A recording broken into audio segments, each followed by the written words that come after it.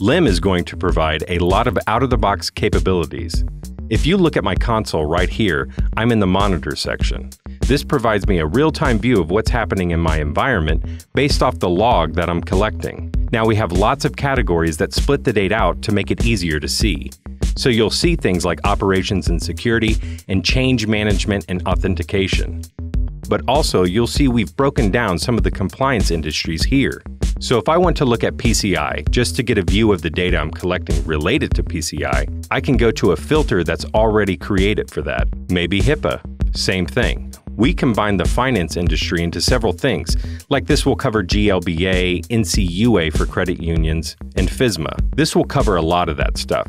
So you have some out-of-the-box visibility into the data you're collecting related to the industries that you fall under as far as compliance goes. Also, keep in mind everything is customizable. So if you want to focus on something specific, you can edit anything that's in there that exists, or you can create your own.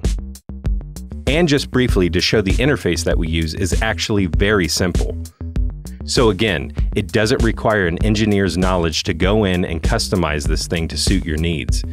Everything is drag and drop and very visual. It's a simple logic. You can just drag information into place and then create your logic and be very complex or specific or very simple in what you want to look for within your logs. And what I like about the interface here is that it's consistent. Whether I'm doing a real-time view, a search into historical data or correlation, it's the same look and feel. So I don't have to learn several different tools all at once. So it can be very intuitive when it comes to organizing your data.